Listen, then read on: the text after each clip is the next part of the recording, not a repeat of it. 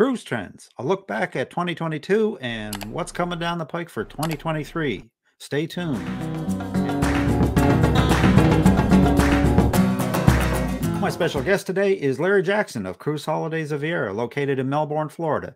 Together with his lovely wife, Linda, they've been serving the needs of satisfied clients in and around Florida and across the country for the last 20 plus years. Hi, Larry. Welcome to RTE Travel Talk.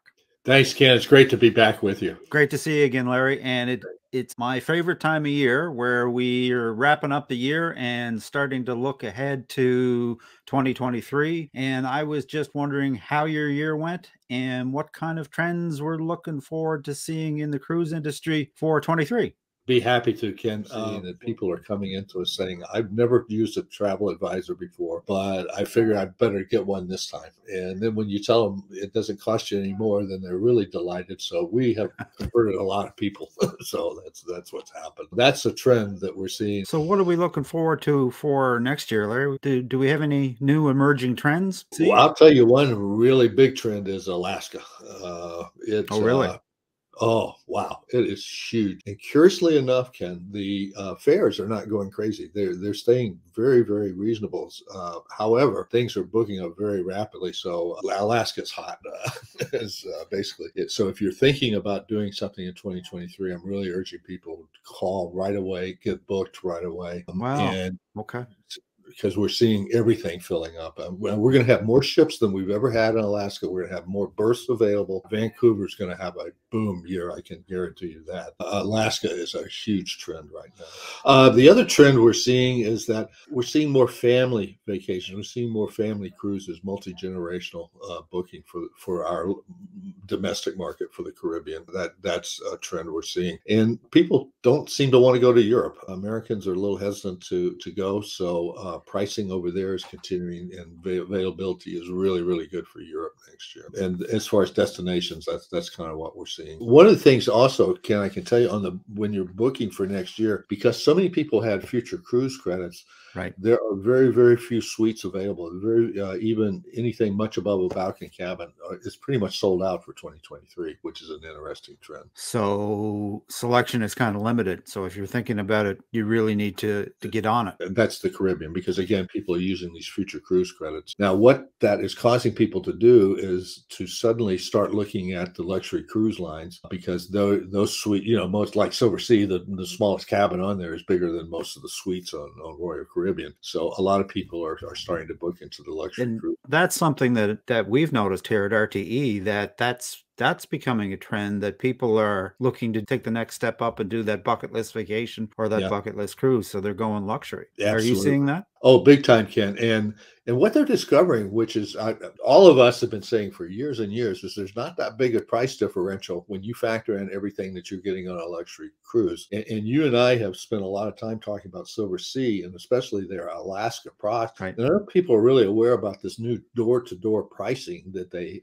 have. They're going to pick you up at your front door, take you to Alaska for 7 days, and bring you back to your front door. And the price they're going to charge you includes everything that happened between the time you left and the time you got back. I think that's a really wise strategy, because one thing that we've heard is people are tired of getting nickel and dimed. Like you're paying a decent dollar, to go on one of these cruises, and you don't want to come on board and all of a sudden, they've got their hand out for, well, you need to pay extra for this, or you need to pay extra for that. People want it all in one package. Absolutely. So for Silversea, it includes a limo that's going to take you to the airport. It includes your air, your excursions, your gratuities, of course, all your beverages, even a train transfer from Seward to Anchorage, a pre-cruise hotel. And when you put all of those pricings together, and Silversea, Regent, Seabourn, they're all very competitive. And that's the other trend we're seeing, is people don't want to be on the larger ships. You can get a similar type of an experience on Norwegian cruise lines in the Haven, or even on Celebrity in the Retreat, but you're still on a big ship. And you still got several thousand people to contend with. And so that's where Silversea, Seabourn, and Regent are coming in. 600 and even Oceania, 1,200 to 1,400 passengers. So the Haven and the Retreat, that's the ships within ships promotion that Norwegian and Celebrity are running. And everybody likes them. They love them, but they just don't like the fact that they're on a big ship. Yeah. Probably a great option though if you're going multi-generational, or grandpa and grandpa can afford the suite, but they want to bring the grandchildren and the kids along, and they can be on other parts of the ship. Plus the fact that there's more to do. That makes Yeah, sense. that's true. That's you're getting your luxury, and then Yeah. you can have everybody. And that's the great thing about multi-generational cruises, because every pocketbook can be accommodated on the cruise. Whereas if you try to pick out a resort or a ski lodge or someplace where you're going to take the whole family, everybody's got to pay that resort fee or that price, and you don't have the ability to change. So another thing that we're seeing, Larry, is, and well, let me ask you a question. How many cruises have you been on in the last, we'll say, 18 months? 12, I believe. 12. So, Okay. yeah, in 18 So months. another big trend that appears to be getting even more of an uplift in 23 is the use of onboard technology. How are you finding that? Oh my God. I tell you, we were just on the inaugural for the Beyond, and that's Celebrity's new ship Yeah. in the Edge category. They were the first ship to get Starlink. And are you familiar with Starlink? No, tell us about it. Okay. We're very familiar with it here at Port Canaveral, Melbourne, because Elon Musk about once a week shoots up 60 satellites up into the air. Oh, right. Yes, the Starlink satellite system. Yeah, he has Okay. over 6,000 satellites up there Yeah. right now. Royal Caribbean and Celebrity are putting it on board their ships, and Starlink is the most phenomenal thing I've ever seen. It is 10 times faster than what you and I are using right now, and it streams just like you and I are doing right now. But when you put a page in, it instantly appears on your phone. It doesn't upload. It doesn't wait for a section or I mean, it's there. It's like that. And the price is about a quarter of what it was when we just had Wi-Fi. And Wow. this is incredible. It's going to revolutionize travel. Not only that, though, in terms of technology, they've even revolutionized the way you board the ship and you do your documents now, right? Right. And how you get off the ship is even cooler now. First of all, for embarkation, what we do for most of the cruise lines now is we get the app. There's an app for that. And you go online, and the first thing you do is you scan your passport, and all your information pops up right there. And they've got all your passport information. You take a picture, and that's going to be your security photo while you're on board the cruise. And so that means that when you get to the terminal, all your key cards are actually at your stateroom. You don't have to wait for somebody to go running around, go through all the little things and come up with the key card. If it's required, when we had to show our vaccine cards, those were uploaded. Then when you get on board the ship, you do your safety briefing yourself by watching a video while you're on your phone. Then you go down to the muster station so you know where it's at, and they check you off, and that's it. And the beauty of that, Ken, is we don't have to shut down the whole ship's operations to have a muster drill. And 5,000 people don't have to crowd onto one deck that would normally be 5,000 people on 16 decks, and they're all on one deck or two. So that is so much better. And so we don't have to shut down the bars, the restaurants, everything for the muster drill. Much better experience. Yeah, but the disembarkation, we have this new, and this is part of when you take that picture, and they have these terminals, and we don't fill out a customs form anymore, at least the U.S., we don't fill out a customs form anymore. When you get off, you walk up to the machine, and you look at it like this, and the machine turns green, and you walk out of the terminal. That's it. No customs officials, no nothing. And it has just revolutionized disembarkation. We were on the Wonder of the Seas a few weeks ago. From the time we left the cabin till we were standing in the parking lot was less than 12 minutes. You know, that's amazing. They've really done a fantastic job with that. They really, and that's facial recognition, and we're going to be seeing more. But Princess has the armbands. Disney has the armbands now. Also, you have your phones. There are very few. They don't put the compass or the little daily program in your cabin anymore. It's all on the app. So all on your app. What are you looking forward to in new ships for next year? Well, I'll tell you something, maybe not next year, but what I'm really looking forward to is seeing what Disney's going to do with this ship that they bought from Genting that they were in the middle of building out in Hong Kong. They had got it about halfway full, and they were actually going to float it out to India and just scrap it. And they had already spent $1 billion on it. And Disney came in and said, well, instead of scrapping that, we're going to buy this. And it's a huge ship. It's 6,000 passenger capacity. So it's going to be really interesting to see what Disney does with that ship, because it's so much bigger than anything they've ever done before. And with that much space, you give Disney that much space in a cruise ship, it's going to be pretty interesting what's going to be happening. And the other ship, I guess we won't see until 2025. 2024 that we're anticipating is the Icon from Royal Caribbean. I've heard of her. The Icon looks like they took Coco Cay and put it on a ship. I mean, they put like there must be 20 water slides on there. Oh, by the way, speaking of trends, Coco Cay, the private island for Royal Caribbean, really come a long ways. It's quite an experience now. You no longer tender there. We have a pier. We can put 2 ships in there. They've expanded out the facilities. They're building a whole new beach on top of what they already have now. They put a lot of money into this Coco Cay. So you'll see a lot of Royal Caribbean cruises in the Caribbean that are called Coco Cay Adventures, and that's the reason, because they're going to be spending a day at that private island, and it's really a lot of fun. Their ships are more of a destination than they are a ship to get you from point A to point B. That's a great point, Ken. What are you seeing in terms of, like, I just turned 39, but what do you? So for the young at heart, what are we seeing that the cruise lines are doing for the younger generation? Well, the slides and the water park, the Wonder of the Seas, it has a free fall grab. It's not water; it's a gravity slide. It falls 10 stories. Yeah, I mean, it falls. There's no, I mean, it just, and that thing is quite something. And then I was counting in my mind all the slides that they put on board. Another trend, Ken, that we're seeing is the alternative dining is getting better. It's getting more diverse. One of the Seas Royal added a seafood restaurant on board the One of the Seas, which is quite good. Whereas we traditionally had like steakhouses and really upper meals. We're seeing more family-oriented type of specialty restaurants on board the ships. Yeah, I also heard there's a trend towards eating healthy as well.